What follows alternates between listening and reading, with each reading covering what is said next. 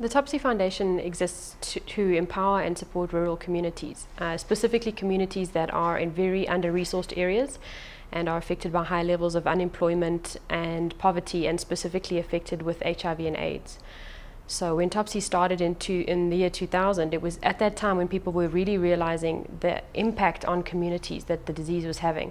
And the focus of our work at that stage was the children, the orphan and vulnerable children left in the wake of the epidemic.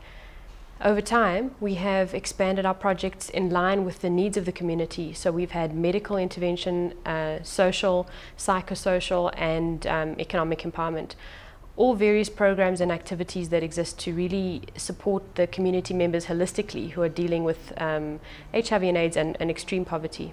Our focus going forward has really been channeled towards supporting the children who've been made orphaned and vulnerable from this disease. There are so many things standing in their way of leading productive lives.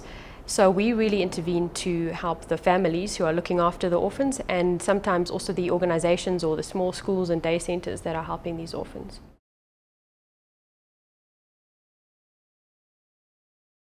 Well, we thought it was a wonderful concept. The guys approached us because they were bringing the FaceWatch in from America. It's very popular there, and they even have, multi-celebrity endorsement. And the thing that stood out for us is it's not the same as making a donation and getting a sticker from a charity.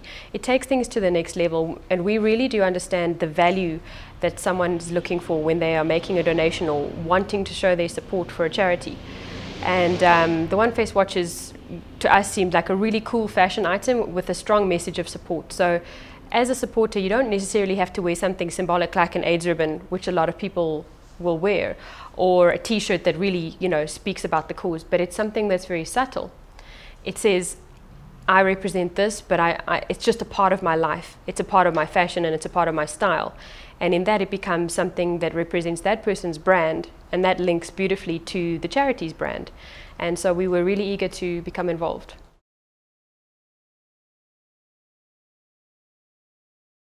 Well, the way it works is once somebody purchases a watch, they have to choose the red one in order for it to support Topsy. The other watches represent other charities.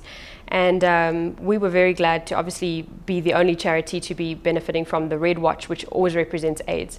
So what will happen is for every 6 watches purchased, the value of that translates to being one of the emergency food parcels that I mentioned previously can be given to a family for a month. And that's going to feed everybody in that family. Alternatively, another way that we can look at the cost benefit to us is for every 10 watches purchased, we can maintain 6 vegetable gardens for a year, which is a huge impact on the food security and health of that family.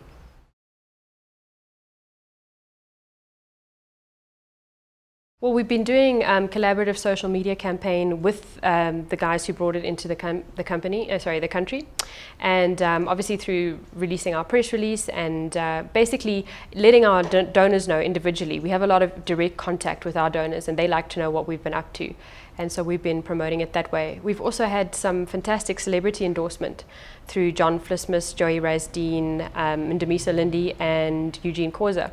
They have all come on board, and they think it's a really, really cool fashion item, and at the same time it's a nice subtle way for them to convey their support without being cheesy about it, and I think that's what people really like about it.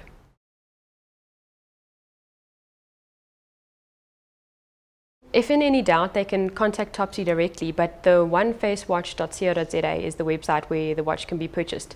They just choose the red one, and they will make the payment online, and the watch will be shipped to them directly.